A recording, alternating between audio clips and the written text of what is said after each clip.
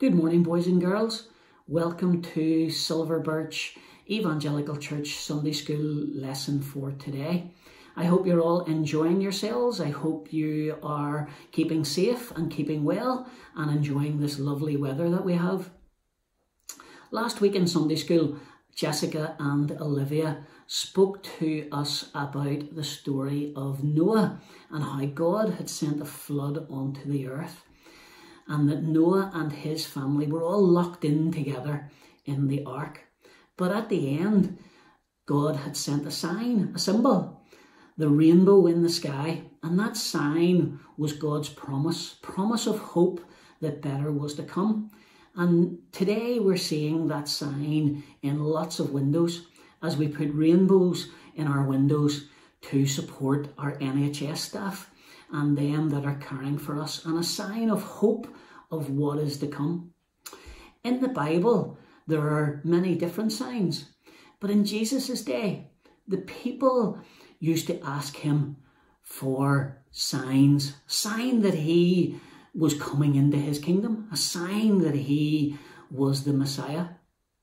But Jesus rebuked the people.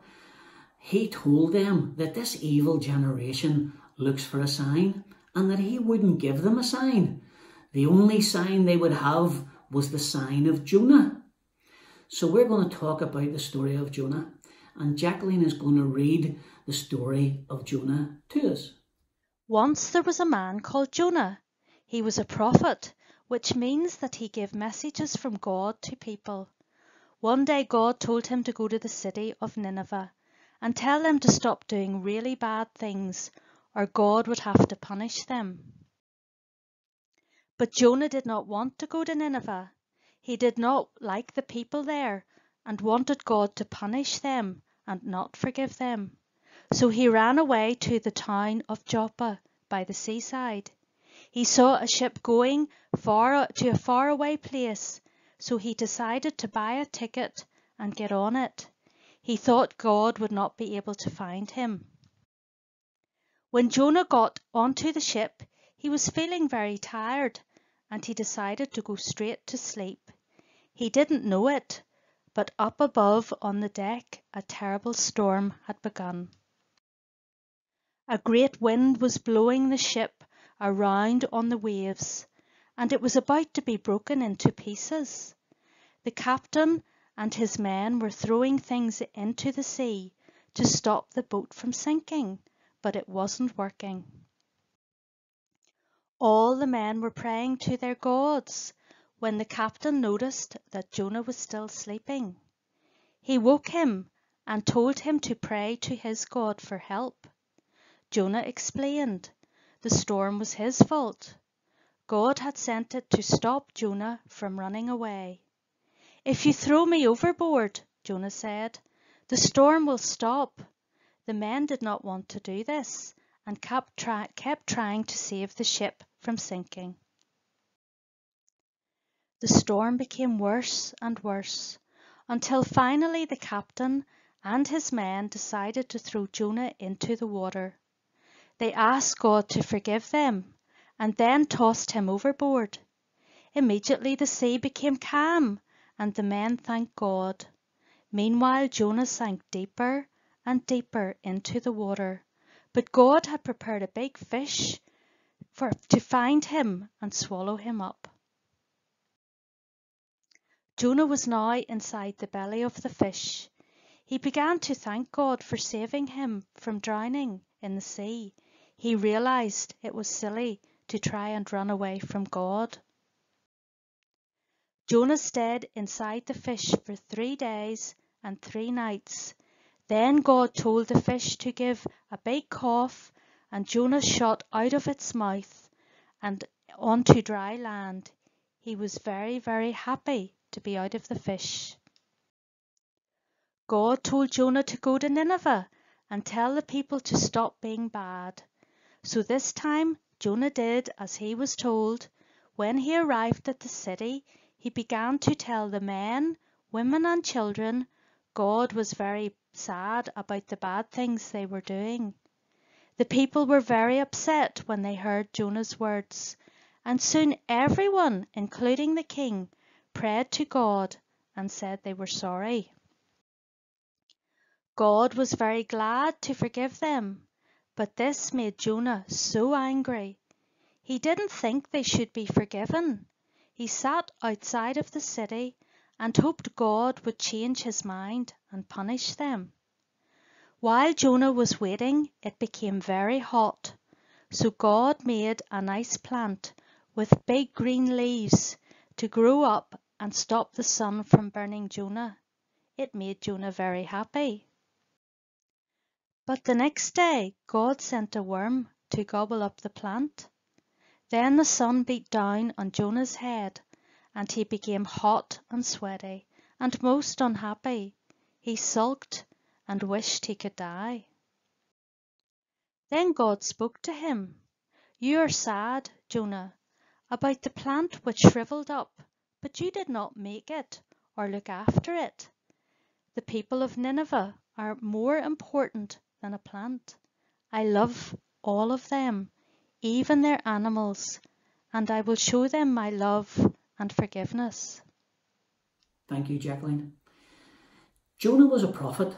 That meant he got messages from God, messages that God wanted him to tell the people.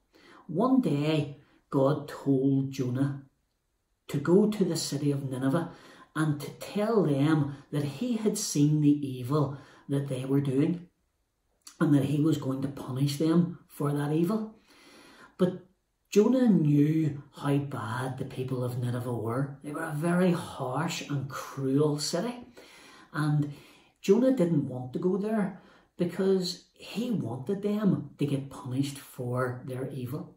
So Jonah thought he would run away and go completely the opposite direction, and that God wouldn't see him and that God wouldn't know where he was. Sometimes we do things that we know are wrong, and we think that we can hide them from God. But as Jonah found out in the story, you can't run away from God. You can't hide things from God. When Jonah was on the ship, God sent a big storm. And that storm was so bad that the ship was sinking and was feeling like it was breaking up. Jonah told the sailors that it was God who was punishing them because he was trying to run away. So he told them to throw him overboard into the sea, and that was the way that they could be saved. They didn't want to do that at first, but finally they threw him overboard, and immediately the sea calmed. And Jonah went down into the water, but God had a plan, and he sent a big fish, and that big fish swallowed Jonah, and Jonah was in the belly of the fish for 3 days and for 3 nights. Then God commanded the fish to cough Jonah up, and the fish coughed him up onto the dry land. Jonah then went to the city of Nineveh as God had told him to do, and he told the people that God was going to punish them for their evil. The people repented. They were sorry for the sins that they had committed, and God decided not to punish them. He decided to spare them of the punishment. And we do sin in our lives. There's times we do things that we know are wrong. That's called sin. That's doing things that God doesn't want us to do. That's doing things that are wrong and bad and evil in his sight. But we all have sin in our lives, and we need to have that sin dealt with. And if we ask God to forgive us of our sins, just like the people of Nineveh had done, they repented, they said sorry. If we repent and say sorry for our sins, God promises he will forgive us. He will not put on us the punishment that we deserve. And how he done that was by sending his son. His son went to the cross and died for our punishment. He took the punishment that we deserve. And that's what God done for the people of Nineveh. He saved them from the punishment that they deserved. So I said earlier about a sign. What was the sign of Jonah that Jesus was talking about? Jonah was in the belly of the fish for 3 days and for 3 nights. The Lord Jesus went to the cross on Calvary. He died on that cross. And when they took him down from the cross, they put him in a tomb. They rolled the stone across the tomb. They put guards outside. And he was in the tomb for 3 days. And on that 3rd day, the Lord Jesus rose from the dead. And he came up out of that tomb. That's the sign that Jesus was talking about. Only God has power over death. Only God has the power to raise someone from death. The Lord Jesus, by talking about the sign of Jonah, he was telling the people that he was going to die, that he was going to be buried for 3 days. And on the 3rd day, he was going to rise again. That was the proof that he was showing the people. That was the proof that he was saying he was the Messiah. He is the Son of God. And he died for us. He died for our sins, but he rose from the dead. So that sign of Jonah is about God's promise. God's promise that he has the victory, that we can have eternal life because he rose from the dead.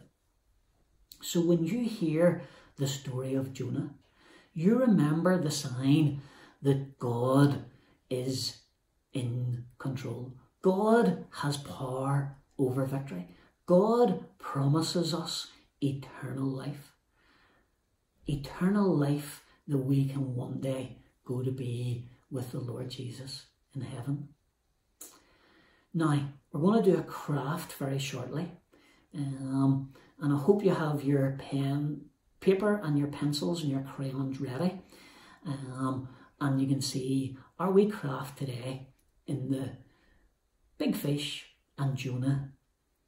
And I'm going to pray now, and then the craft will come on. So if you just pray with me for a couple of minutes. Dear Heavenly Father, we thank you for this story of Jonah. Lord, we thank you that even when we do wrong, even when we try to hide things from you, that you are always there. You know everything about us. Lord, even when we do wrong things, Lord, you forgive us. You sent your Son, the Lord Jesus, into the world. You sent him with one purpose, and that purpose was to die for our sins. And Lord, we thank you for this sign from Jonah. Jonah was in the belly of the fish for 3 days and 3 nights.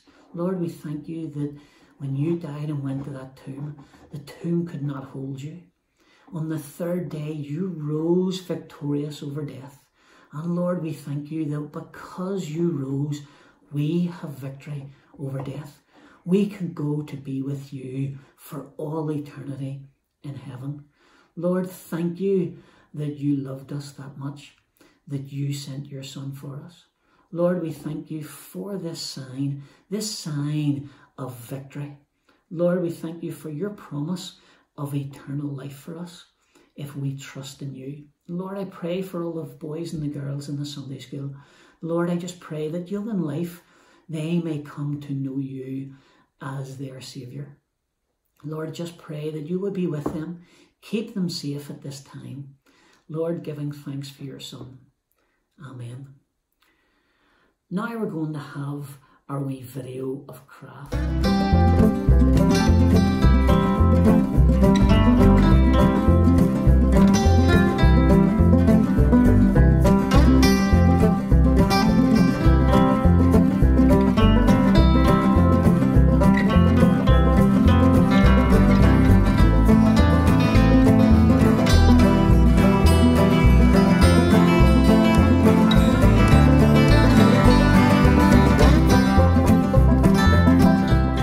Thank you for joining us today in our Sunday school lesson. I hope you enjoyed the story. I hope you enjoyed the craft. And we will see you again for Sunday school next Sunday morning. Have a good week and keep safe. Bye.